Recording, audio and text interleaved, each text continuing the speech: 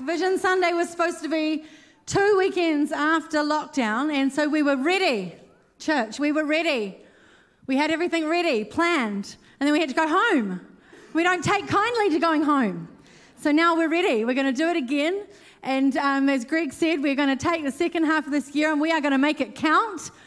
And I know some of you, the interesting thing about COVID, the COVID season, is that it's a little bit different to January. I think when we come back in January normally and have Vision Weekend and gear up, we've all to some degree had a bit of a rest. Now I know some people work through January, but like our cultural feeling in New Zealand is it's a holiday season and there's lots of barbecues and there's that atmosphere, right?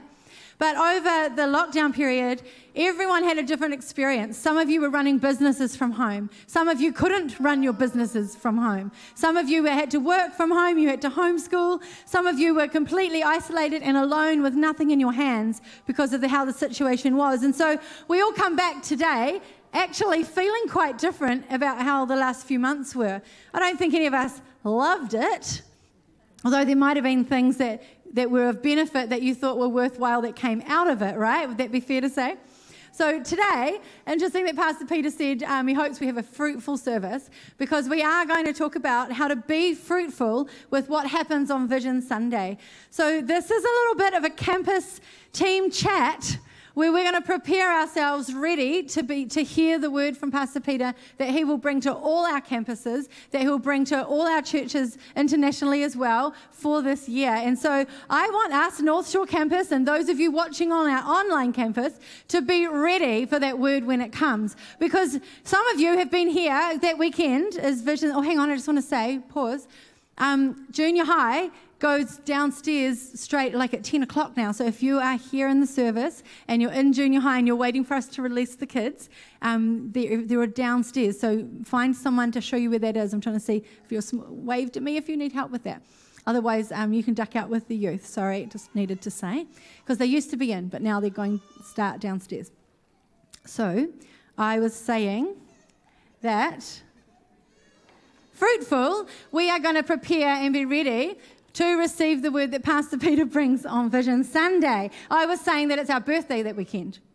And it's our 38th birthday. How cool is that? I am grateful that I'm part of a stable church that's got strong roots that go deep into the ground, a foundation that holds us, right? So, some of you, give me a wave if you've been here for 38 years. I know there's a couple of people. There they are. They're those two. And there may be a few others, and at our other campuses as well. You have heard a lot of vision messages, right? And then there's some of you that have literally been here 38 minutes since church started, and it's your first day. And we have prayed for you that you would come. And we are stoked that you're here to be part of what we're doing. And so that's a big differential. Yeah, that's the word. 38 years, 38 minutes. Oh, how amazing is that? No, that's what it says, literally 38 minutes. I'm loving that. That's cool. That's good. Couldn't have aimed for that if I tried. Okay, so my point being, if you have heard a lot of vision messages, you could easily come next Sunday or the following and think, I've heard vision messages. Like, cool, it'll be great. I'll be here for the good day. But I've heard a lot of vision messages. It's cool. We'll be there. Yep, cool. And if you're new, you might think, I don't know what I can do in this. I just got here. Well, the Holy Spirit is going to tell you and show you how to play your part in it. But the most important thing is that we're ready to receive it on the day and we're committed to doing something with it, no matter how many times we've heard or not heard a vision message. So over COVID-19, I just want to say, church, we are so proud of you for what you've done in this season. This was not what we had planned for this year. Was not what any of us had planned. And in amongst it, you were innovative, you took up the challenge, you did amazing things. And, you know, I look at what our church did. You reached out to each other. We had dozens of people that were committed to calling elderly people in our congregation right throughout the duration to make sure they weren't alone if being on the internet wasn't their thing. We had people that started new hubs. Who started a Zoom hub or went to some kind of a Zoom meeting over that season? A lot of people. I listened to Greg teach a lot lot of people at home while we were in lockdown, teach a lot of people how to do Zoom so they could set up hubs. And then I heard you, because Greg was attending some of them, I heard you praying for each other on those Zoom meetings, connecting with each other. You found a way to be community. You found a way to keep each other going. You found a way to reach out to newer people and keep them connected to our family here. And then when we did Here to Help, you stepped up and you started bringing things. You bought your finances. You bought cooked meals. Now you bought your pajamas and your blankets. Not your pajamas, I hope, but some pajamas. Mention that. Weird. That's funny. You have been absolutely epic. And even in a season that was really difficult for some of you, for your businesses, your incomes, and your families, some of your children, were going through a lot if they were at uni or, there was a lot going on. And in amongst that, you stood up as men and women of God and you provided for other people. You provided prayer, friendship, you provided finance, you provided meals. And I could not be prouder of who you are, City Impact Church. You're absolutely awesome people. And in amongst that and the innovation and those beautiful things that you did, there was loss, there was void, there was loss of dreams and plans, and some of you don't even know how you're going to get those things back. Are you going to be able to have some of the things that you planned for this year? There's disappointments, and the disappointments are very real. And even now, just a few weeks back into, and I don't even think we're normal yet, because it doesn't feel normal yet, does it? We're back at work and things, but we're not like pumping on full steam, are we? So we were a few weeks back, and now I think, oh my life, did that even happen? Like, was I really at home for all those weeks with 5 children? Did that really happen to me? Those long days. So Greg says 6 children. He's counting himself. Yeah, I won't comment, babe. I mean, you had your moments that you were helpful, but it feels surreal, right? And so today, we're all coming back, we're stepping back into the race, but we're all feeling quite different about what's happened. And some of us have got bigger things that are still impacting us from that time. And we need to realize that as we realign ourselves and get ready for the vision, we need to understand that every person here in this room and the families that you represent and those that aren't here this morning, you're all coming to the start line in a different way to each other. And so we need to spend some time, as many of you are doing with your school and your university or your businesses, your jobs, you are realigning, you're regathering, you're bringing it back together, right? And so that's what we need to do as a church as well. So we've got to get our focus back and sharpen our vision and get our aim straight, because we want to be active, have momentum, and get moving. And our senior pastor is going to bring fresh direction and fresh vision. So why does vision matter? Because what you see is what you get. What you see is what you get. A few years ago, just last year, wow. That's what COVID did to us. 10 years ago at Global last year. That's what it feels like. Pastor Phil Pringle brought a word of prophecy to Greg and I, but it was for our campus, and he spoke to us because we're the campus pastors, but it was for all of us, that this campus would double an exponential amount of time. And so Greg and I received that, and we receive it for all of you, and we need you to receive it as well, because that prophecy was for the house that you're part of. And so we've got to now put our feet to that plan. We don't sit back and go, oh, that's a cool prophecy. How are you going to do that, God? We go, okay, God, that's the vision I want as well. What do I need to do? How do I start moving, make something happen? And so we are ready for the 5th of July. We're going to commit to being here, church. Commit to being here on Vision Sunday. Commit to being part of the prayer and fasting. We're going to hear the word together. We're going to receive it together. And we're going to stand in action together. So we've got a couple of weeks to prepare ourselves, ready to receive it, because we don't just want to rock up on the day and see if it impresses us or not. Because it's not about what it is, it's about what we do with what's sown into us. And if you've heard a lot of Vision Sundays, you could think, oh, well, okay, that's cool, Pastor Peter, love it. But we need to come ready and say, whatever you, Pastor Peter and Bev, believe is the most important for us to focus on today, we've got it with you. We're doing it. And so the first thing that I'm asking you to think about preparing in the next couple of weeks is to awaken yourself. To awaken yourself. Some of us need to be awakened. Some of us felt like hibernation during COVID. It was weird. Even if we were working really hard, it closed us in.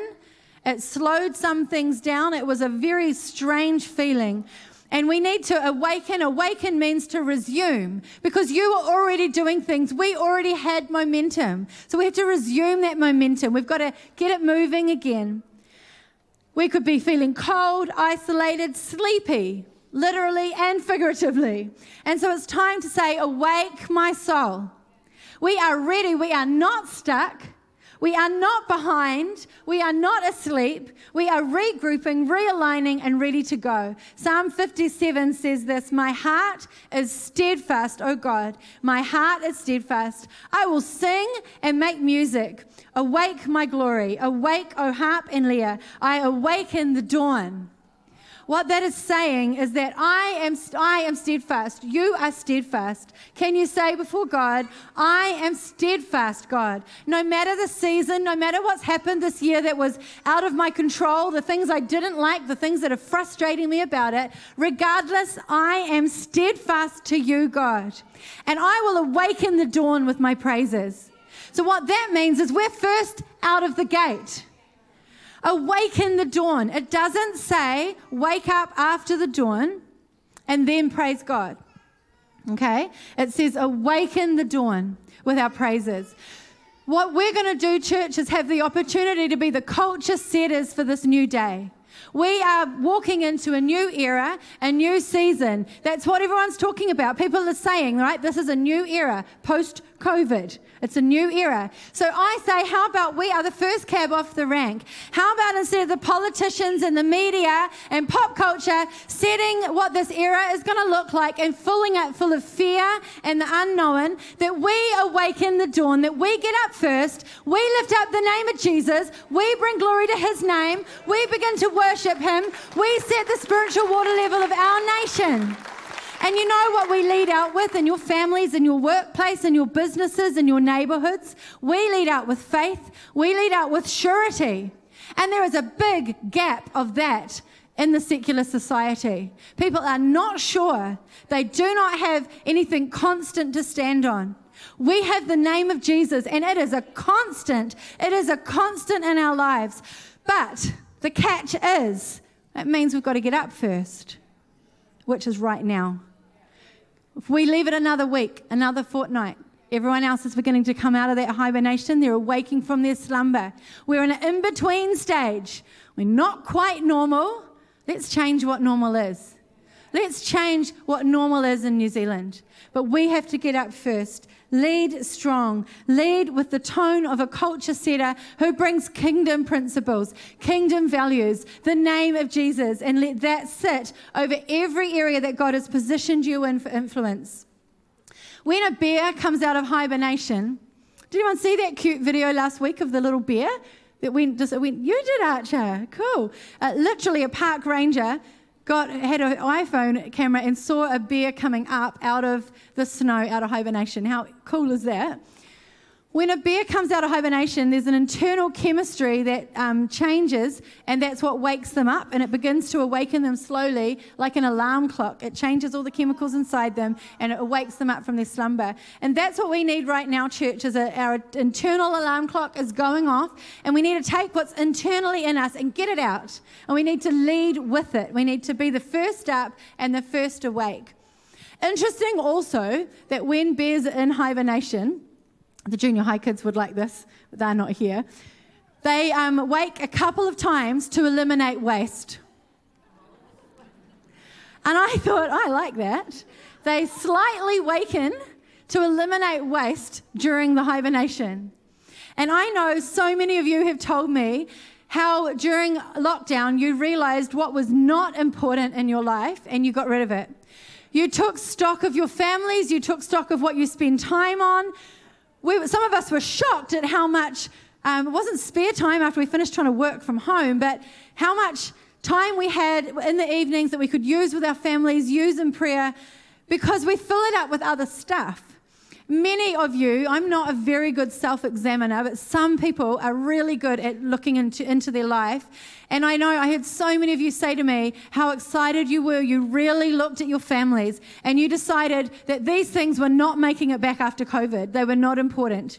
And so we need to take that time that we've been in hibernation to eliminate some waste and come back with just the important things in our hand and hold on to those things of value. So let's be like good little bears.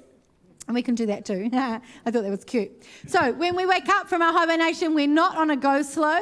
We ask the Holy Spirit, what am I being positioned for today? What is in my life that's going to hinder me from doing that? What are you calling me to in this new season that I'm going to set a pace for in my life? And what is going to stop me being able to do that? Holy Spirit, show me what I am valuing in my life that is not actually of value. And then we've got to be disciplined enough to get rid of it so that we're positioned and ready for this new season. The second thing is that we need to prepare the soil. I'm going to read to you a scripture that many of you will know from Matthew 13. I'm reading from the Passion Translation. It tells stories really well when it comes to the parables and the Proverbs. So let me read that to you. It says this, consider this. There was a farmer who went out to sow seeds, and as he cast his seed, some fell along the beaten path, and the birds came and ate them. Other seeds fell onto the gravel that had no topsoil. The seeds quickly shot up, but when the days grew hot, the sprouts were scorched and withered because they had insufficient roots. Other seeds fell amongst the thorns and the weeds, so that when the seeds sprouted, so did the weeds, crowding out the other plants, the good plants. But other seeds fell on good, rich soil that kept producing a good harvest. Some yielded 30, some 60, and some even 100 times as much as he planted. If you are able to do this, then you need to respond. Okay, let's just pause there.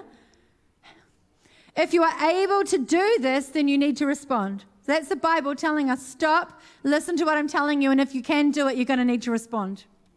So that's our action point, right? Because we can do it. So now we need to do something about it. Now, are you ready to listen to the revelation of the parable of the sower and his seed? The seed that fell on the beaten path represents the heart of the one who hears the message of the kingdom realm but doesn't understand it. The adversary, that's the enemy, then comes and snatches away what was sown into his heart. The seed sown on gravel represents the person who gladly hears the kingdom message, but his experience remains shallow.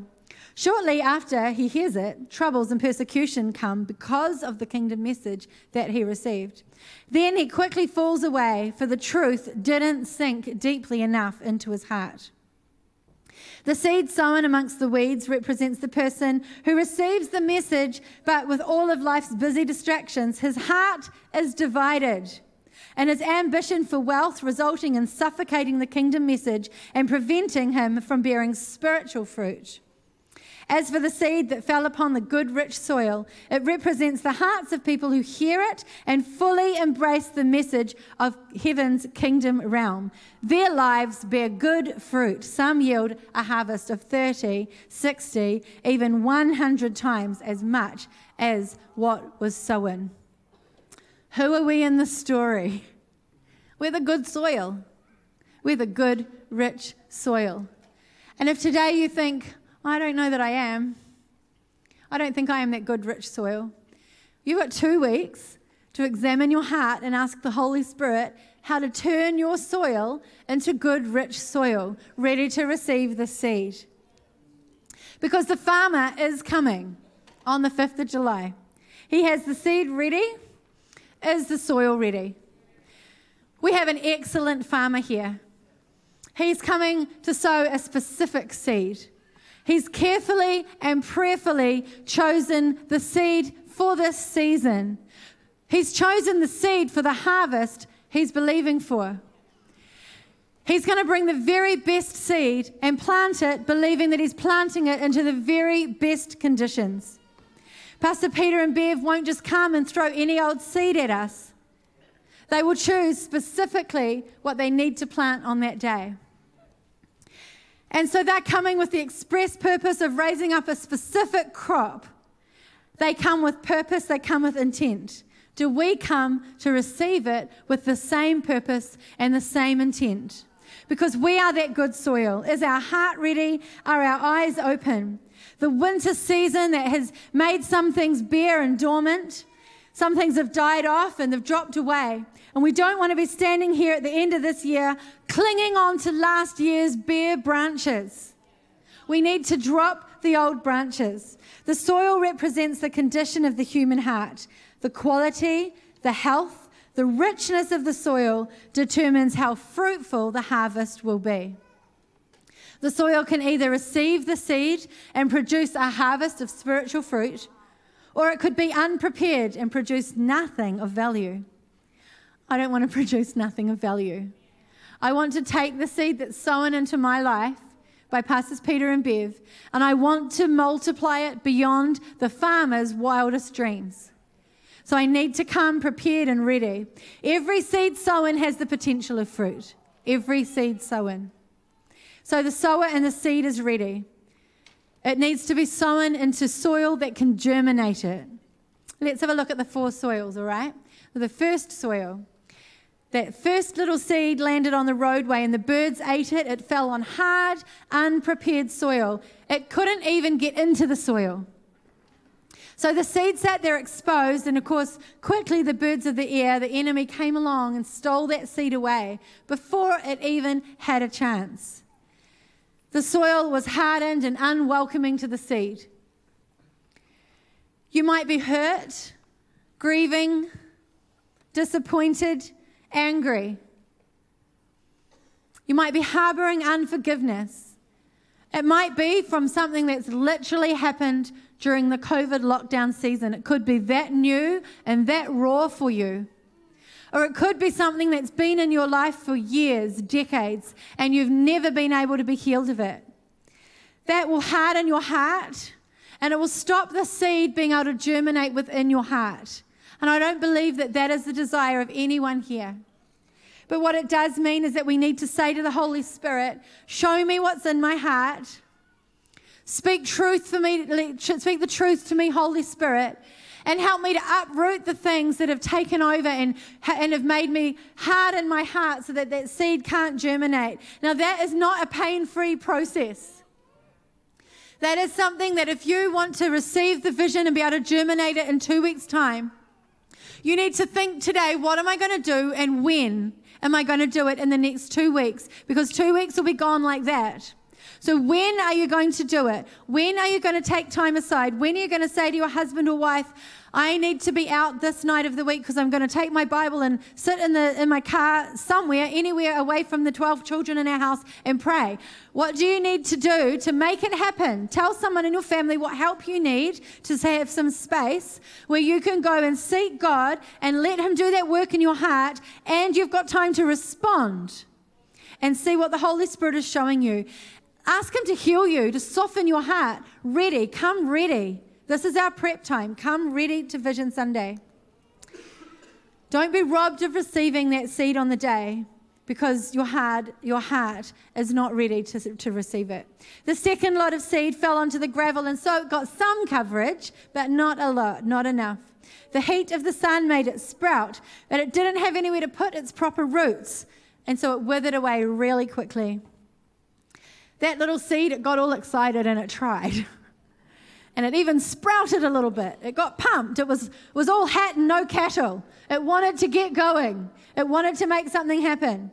And we could be all hyped up and leaping around, but if we've got nothing substantial to our character, then that little seed will go nowhere. And the outcome of that is that we actually can't do anything of lasting or of eternal value. It won't have an impact. The seed won't grow properly. And so if we really want to make a change, if we really want to see our nation different, our families different, we have to learn how to properly grow the seed.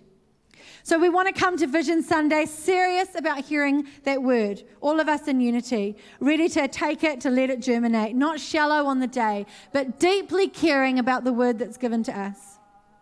The third seed, it fell on the weeds, and so it did grow, but once it came up out of the ground, the weeds came up with it, and they strangled it. The seed hears the kingdom things, it hears the kingdom principles, it hears the kingdom promises, But then worry and delusion strangle those words that it heard, and nothing comes of it except stress and doubt. What is surrounding you? What is bringing you down? What is causing disbelief? When you've taken a seed and you've let it germinate in your heart, and then it has come up and it's begun to grow and it's come up amongst the weeds, what are those weeds that are strangling the promises that God has given you? You know, the interesting thing about some weeds is that they have really pretty flowers. Who's seen those weeds? I can't tell them in my garden. That's my problem. So my dad's up there. He laughs at me. I'll say, "Oh, Dad, that's such a nice thing there. That flower's beautiful," because he helps me with everything outside. And he'll be like, "Oh, that's a weed. You need to get rid of it." So the things we sometimes think look good, are enhancing our life, looking pretty, are often a weed.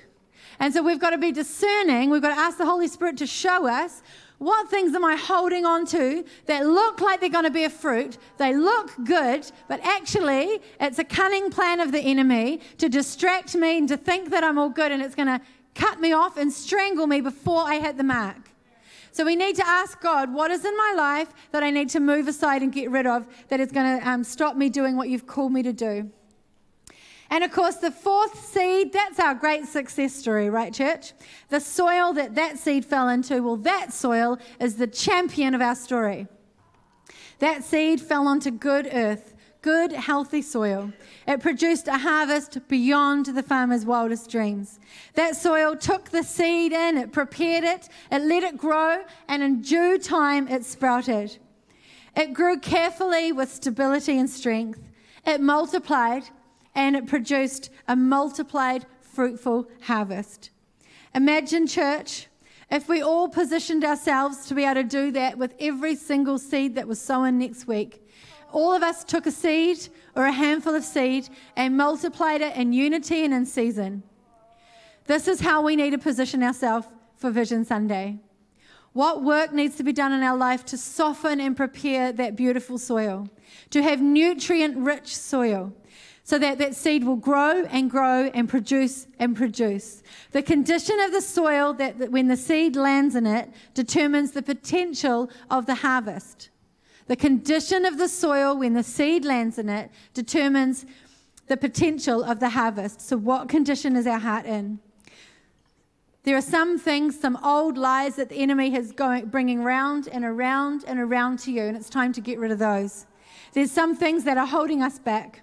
And there's some old things that we need to absolutely let go of before the new season. And our third thing we want to do, church, is we want to sharpen the arrowhead. Isaiah 49:2 says, "He made me a polished arrow. In his quiver he hid me away." He made me a polished arrow. And in his quiver he hid me away. Why did he hide you? Why did he make an arrow and then hide it away? So that it wouldn't be used? Because it was so perfect and beautiful and ready and he wanted to hide it? No, he's protecting it in his quiver until the appointed moment for that arrow. A marksman will choose exactly the arrow he needs. It's like the guys at golf. You don't use the same thing. What's it called? Club. I don't know a lot about golf. Greg used to play golf, left his clubs behind my car. Yep, you know it. I ran them over. So don't know a lot about golf in my life except the clubs, which I forgot the word of. You can't play without when your wife runs them over. So you choose a different club, right, guys, and a couple of girls, depending on what you're aiming at. So the arrow that God is fashioning us into, it goes into his quiver, and at the appointed time, that perfectly, beautifully sharpened, precise arrow is pulled out, and he draws back in that moment for exactly what he has for us. Now, figuratively, we've got lots to think about. Like each of us is an arrow, right? But together, we are one sharp arrow. Imagine if each of us were beautifully, finely honed, and at whatever moment we like, we just shot ourselves off. There'd be arrows in all directions. I'm just doing my bit for Jesus. And we're shooting off in all directions. No, that wouldn't be effective. We need to hone ourselves in and be part of a vision together. But we've got to be ready. We've got to be ready, little arrows. Yeah? Sharp. We don't want to be dull arrows that fall to the ground, that go through the air and are so dull they've got no speed and no force and they never reach the mark. And they fall to the ground and thud to the ground and have no cut in and no impact. We need to be sharp because we're going to go through the spiritual atmosphere, right, church? And we're going to hit the target. We've got to be ready. We've got to be strong. We've got to be focused. We need to outwit and outlast the enemy. And so God is preparing us. You are prepared. We need to be in top condition. We need our aim straight, our vision clear. We need to be in sync with one another, in sync with the vision. We need to know our pace, know our direction, know our focus, and know our priorities. We want to pierce through that spiritual atmosphere, cut through, make progress, chart a course. Chart a course for those coming behind us. Chart a course for those in the community that don't know the power of the name of Jesus. Chart a course for your children and their children and their children and their children, as the song says. We've got to be sharp and on form. And so we need to be in alignment and ready in our formation for our senior pastors to come. I know that everyone in this room would agree that we want to see God's kingdom established here on earth, yeah? Yes. We want to see a radical move of the Holy Spirit in our nation, yes? We want to be part of a revival. We want to see people come to salvation. We want to see people healed. We want to see people delivered and set free. That's our desire. That's our heart. So what are we going to do to come prepared? Because it's not just Pastor Peter speaking on Vision Sunday who ushers those things in. This is our locker room time the next 2 weeks. Getting ready. We can't come running out onto the field on the day and start saying, oh, I haven't got a shoelace in one of my boots and I can't find my shin pads and I didn't bring a drink and I thought we were wearing the blue uniforms. You've all got the yellow uniforms. Not on the day, guys. Work it out now. Work it out now. We've got 2 weeks of locker room time. I'm looking at the cricket coach there. He can tell me what we do in a locker room, right, to get ready. You don't just show up on the day, do we? No, you wouldn't be impressed, would you? No, cricket coach, she said, no, don't send the boys just on the day. So what are we going to do, church? Because when Pastor Peter comes and brings that word, we want to be ready, feet positioned on the front, on the start line, poised, positioned, ready to go. Actually fit, actually strong, warmed up. Not warming up on the day. So in this 2 weeks, what are you going to do? What am I going to do to prepare? What of these things that I've mentioned this morning? It might be one thing I've said to you that you remember when you leave this morning. One thing that sticks in your heart and you think, yeah, that's me. I've got to sort that out. Might be 5 things. Make a time, make a commitment in the next few weeks. It'd be like having like a sprain or an injured muscle and thinking, I'll sort it out on the field. You wouldn't do that. You would have to go and get it sorted before you get to the field, ready for the day. So what of the things I've mentioned or other things that the Holy Spirit might quicken to you? I've only mentioned a few things. Ask the Holy Spirit, out of what Krista said, God, show me or show me something else that I can do to be ready to receive that word. We don't ever want to be familiar, like, oh, yep, Vision Sunday, that's cool, Pastor Peter, whatever you say, yep, cool. We can't be like that, church. We've got to be hungry for it. And it doesn't even really matter what he asks us to have as our vision. The point is, are we ready to take it and run with it? Because that's where the impact and the power comes. And so the vision, it's not Pastor Peter's vision. It's ours. And he's bringing it to us. He's delivering it to us. It's ours to run with. It's ours to execute. It's ours to instigate. And it's ours to bring to fruition.